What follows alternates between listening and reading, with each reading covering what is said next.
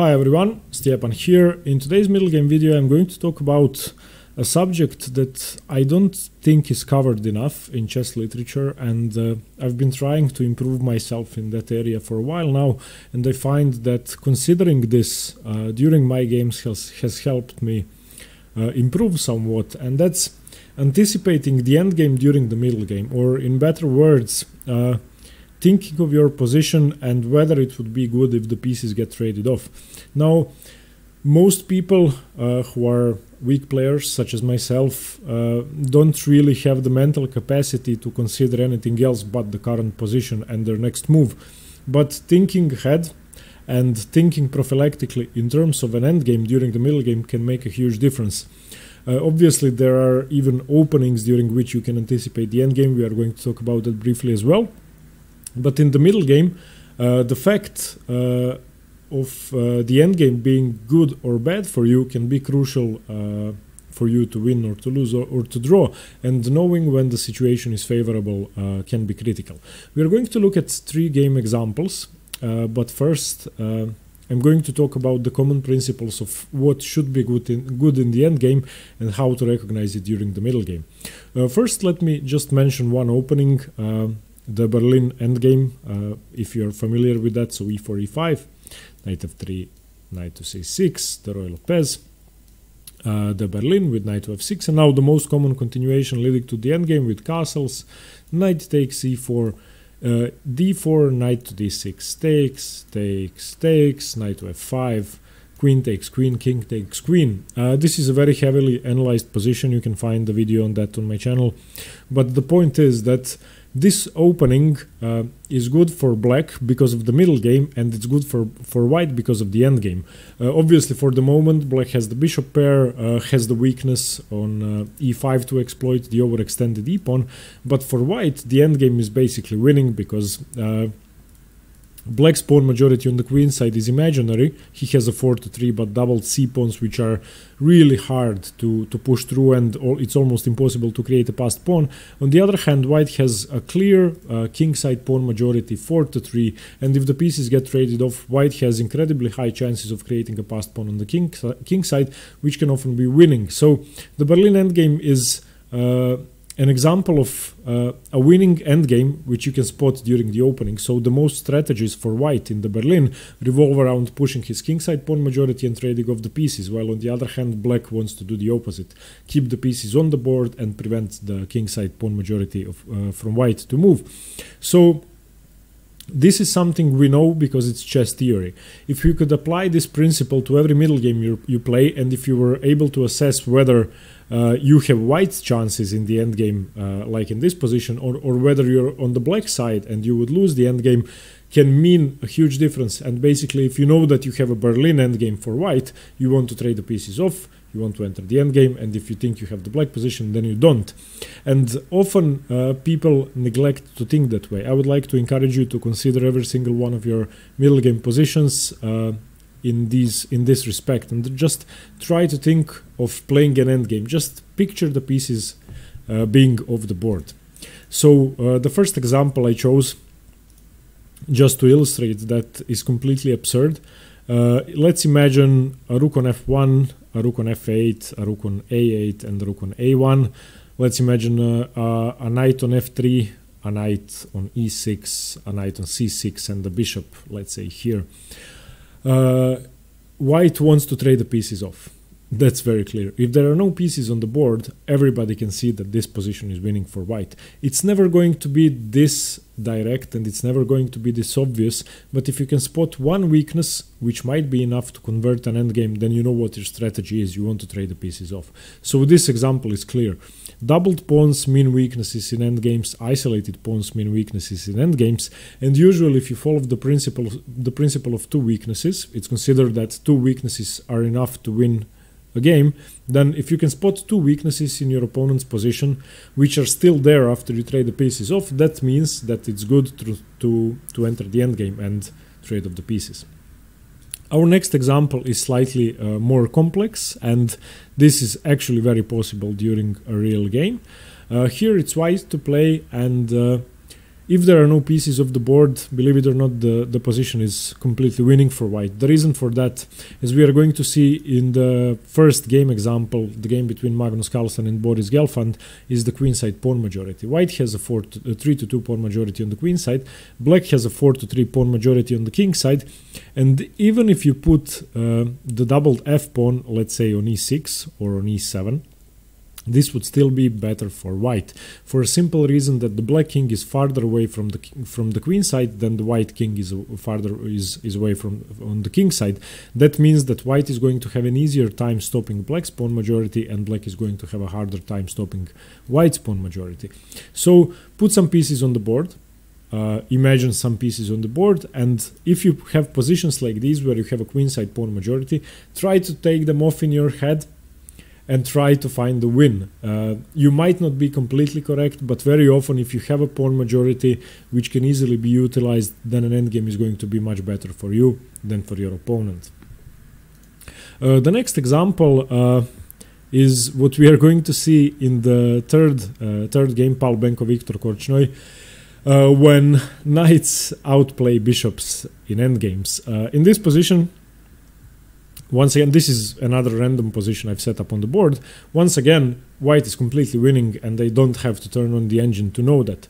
White is completely winning because black's bishop is a dead piece.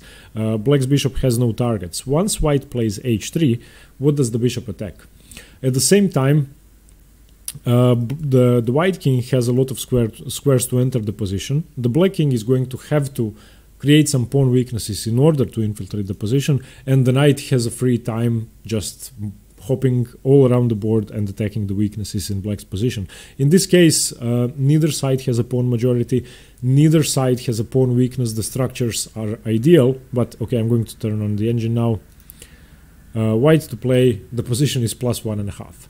It's pretty clear that if white manages to create a weakness, then white is going to be winning. So put some more pieces on the board in your head, put some rooks on the d file, I don't know, put another bishop or another knight there, and white is going to have a winning strategy in his head. If my knight stays on the board and black is left with the bishop, I'm going to be winning. If you have this position on the board with another pair of bishops and both sides having two rooks, then if you think correctly and logically, then you are going to say, if I trade off my bishop and both rooks, I'm going to be winning. It's obviously hard to do that during a real game, but looking at game examples where players have done that and thinking in such way is going to help you do that more often. Another example I've set up, this is coming back to the queenside pawn majority and slightly tapping into piece quality, which we are going to see in the second example.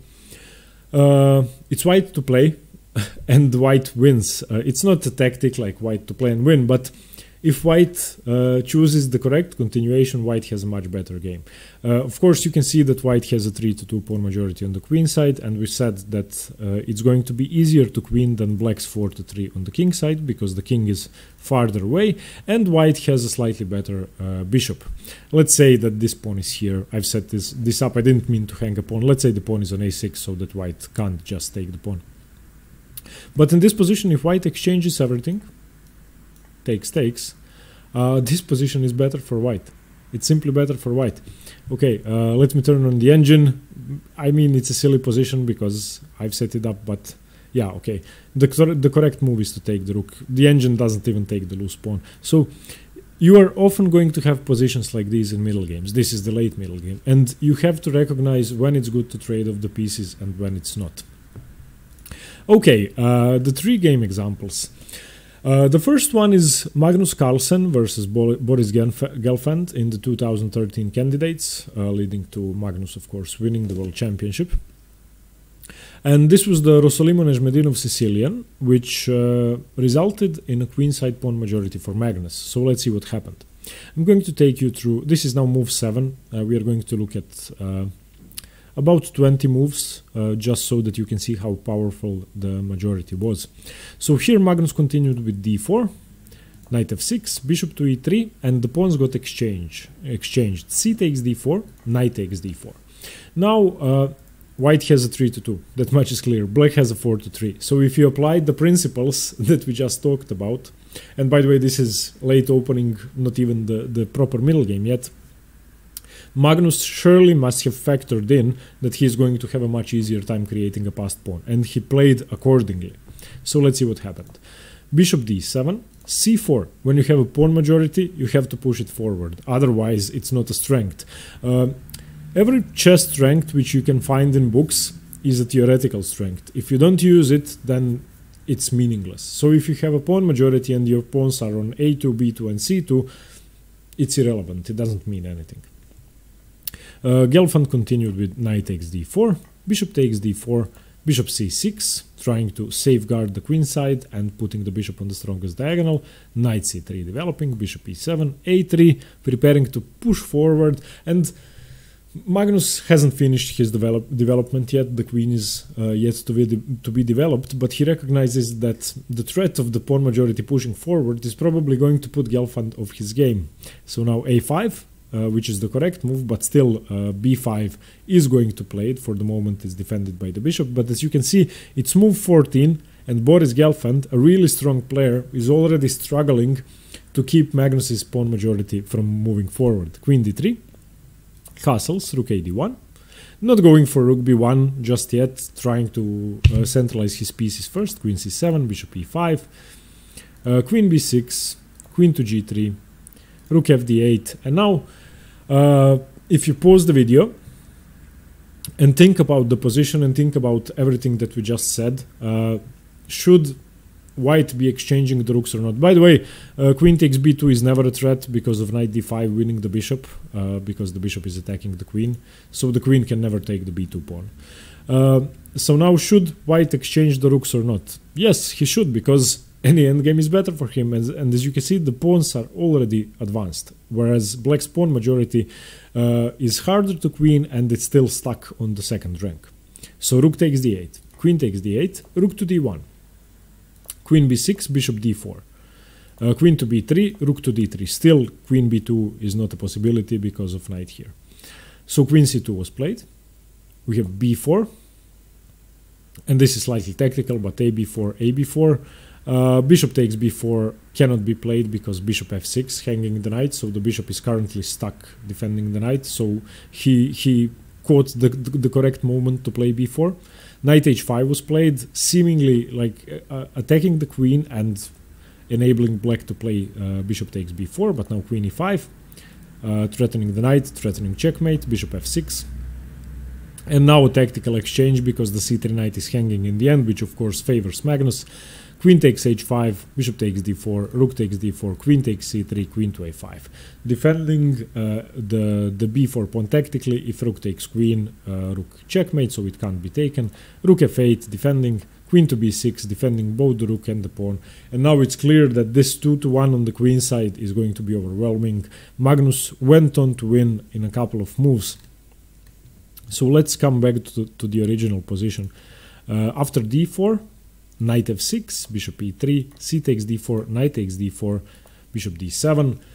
c4 was the first move, and Magnus never declined a piece trade ever since he got this pawn majority, and he managed to utilize it. Of course, Boris Gelfand is a very strong player, so it took some tactics and some extraordinary play, but he basically played for his one advantage, his queenside pawn majority.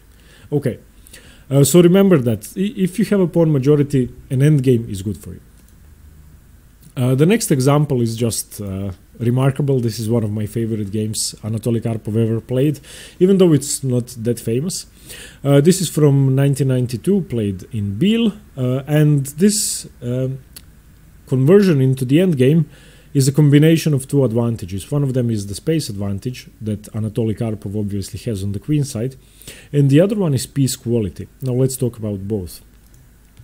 Firstly, a space advantage because the pawns are further advanced and white is controlling the squares on black's fourth rank, so white has a space advantage on the queen side. And when it comes to piece quality, the g7 bishop and the h7 knight are very bad pieces. So they're not doing anything to help on the queen side, and they're a long time away from helping. It would take them several moves. Okay, so when you combine all of these factors, what should Anatoly Karpov play here? Firstly, he sees that he has a strong space advantage and the piece placement advantage, and space advantage is best emphasized by minor pieces. Rooks don't really have a say in the space advantage, rooks control open files. So would a rook exchange favor Anatoly Karpov? Yes. So he highlights the quality of his minor pieces by the absence of every good piece black has on the board. If you remove the rook, if you remove the queen, white is going to have superior pieces.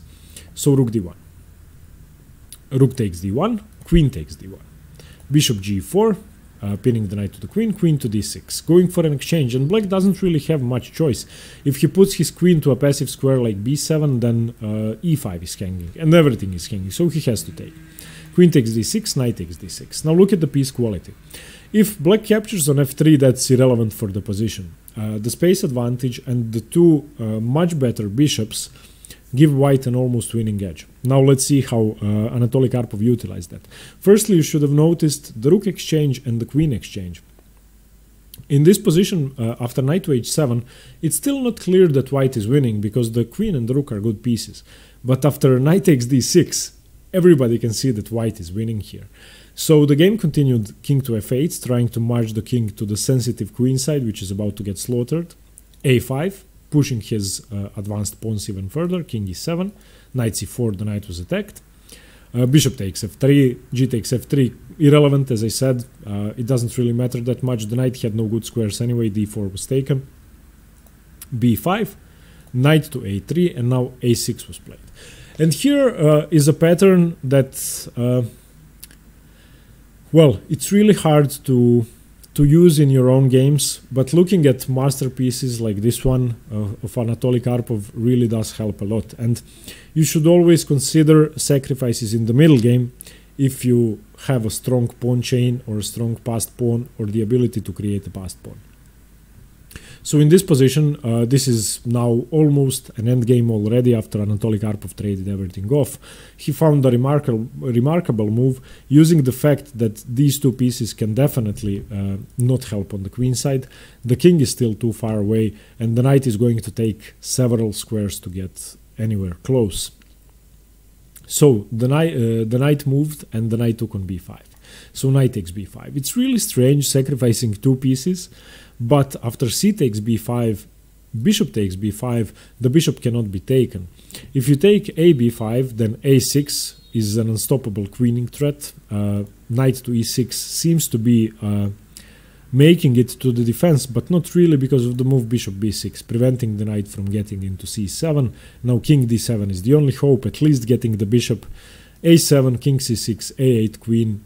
King takes b6, and after queen a5, white has a queen for 3 pieces, but he is about to win b5. The bishop on g7 and the knight on h7 are still dead pieces, and white is completely winning. So after bishop takes b5, you cannot take the bishop, so knight g5, attacking the f3 pawn. Bishop takes a6, of course, doesn't really matter about f3, and this pawn majority is going to be winning. So it's a piece for 3 pawns, but such good 3 pawns. He has 3 connected passed pawns and the position is remarkable. Now let's get back to the original position. After knight h7, can you picture the position with bishop takes a6? That's the question. Knight h7 and the position with bishop takes a6. Because I'm sure that Anatoly Karpov had that in mind. It's not always sure that it's going to work, but if you see your trumps in the position, if you know your advantages and you play for them, sometimes it might just be too hard for your opponent to stop them. And it's not as if you're winning pieces or pawns, you're just trading off a rook and the queen. And by trading off those pieces, Anatoly Karpov gave himself a much better middle game and a much better endgame transposition. So you highlight your own strengths by trading off the pieces, but it's important to know when to do it. Okay, the third game example is another. This is a remarkable game. Once again, one of my favorites, and this is a great practice in playing with a bad bishop versus the knight. I've tried to save the position for Korchnoi several times, but I couldn't. So in this position, Polobenko has the white pieces. So let's see what happened. Bishop to b5 was played last, knight to d4, attacking the bishop. Knight c4 check, which is a mistake by Korchnoi, because this now allows Pavlenko to simply take. Bishop takes c4, bishop takes c4, rook to c2. Why rook to c2? There are two open files, c file, d file. He wants to double up on the c file and trade off the pieces. Why does he want to trade off the pieces? Let's get back to the example I put on the board here. You have a good knight versus bad bishop. The bishop has no targets, the knight is just dominating the board. This is why, in this position, Pavlenko understood that trading off the rooks is going to win him the game, because the bishop is going to be far inferior to the knight. So bishop a6 was played, rook h to c1, and you don't really have time to decline a trade. You basically have to take. If you play rook to d8, then rook to c2, and you're going to be losing for different reasons. So he has to take rook c2, king d7, e5, grabbing space and putting the pawns on the opposite side of the bishop. And now, does this bishop have any targets? No. This was a waiting move, but also a useful move. With the move e5, you just killed off the bishop. The only piece on light square is the c2 rook, which is about to get exchanged off. There are no better moves for Korchnoi but rook to c8, allowing the trade, rook takes c8, king takes c8, and now this is move 24. The game lasted for 57 more moves. I'm not going to go through the entire game, but I'm just going to tell you that the position is, from a human perspective, winning. From an engine perspective, let's see the evaluation, it's +1, which is, well, it's almost winning. The engines think it's almost winning, but for humans, it's really hard to play. So what did Pavlenko do? He recognized his strengths. Korchnoi made a mistake trading off his knight for the bishop, and then all Pavlenko had to do was trade off the pair of rooks, which was really hard to stop, and now he has a winning position. It's not easily winning, and it took him 60 moves, but he won. Let's see what happened. I'm just going to browse through the moves quickly, just to see that it's not an easy win, and that even though the bishop is hopeless, it takes a lot of maneuvering to accomplish that. So obviously you don't want to trade. If you trade off your knight for the bishop, nothing is going to come out of that. And black doesn't have a move. Black cannot play. The only piece black can move that makes some sense is the king, but the king has a really hard time infiltrating the position. And the bishop is a spectator. It's as if you can move your pawn around the board without being able to attack anything. Knight c4. Slowly but surely defending all the weaknesses and infiltrating the position. Slowly maneuvering, taking his time. It's important not to rush in endgames like these. And after a while, he managed to finally break through, took one pawn, took here, and now this is just winning. He's queening at the same time, but he's going to have 2 extra pawns, so this position is just lost. And coming back to the original position, on move, let's say here, king on e3. Let's trade off these pieces. So this was the crucial mistake. Knight c4 was the mistake. After this, I mean, if I had this on the board, I would know what to do. I might not be able to convert as well as Pavlenko did, but I would know what to do. So when you have a position like this, when you can sense that you are going to have a good knight versus bad bishop, which, by the way, often happens in the Sicilian defense, trade off everything else and play for your strengths.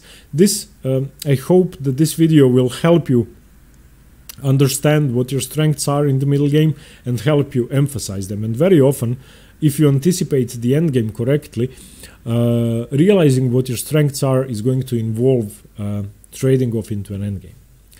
Okay, please let me know what you think. I hope I managed to explain this well enough. Once again, thank you very much for the kind comments and the support. Let me know what you think about the video, and stay tuned for more chess. See you later. Bye bye.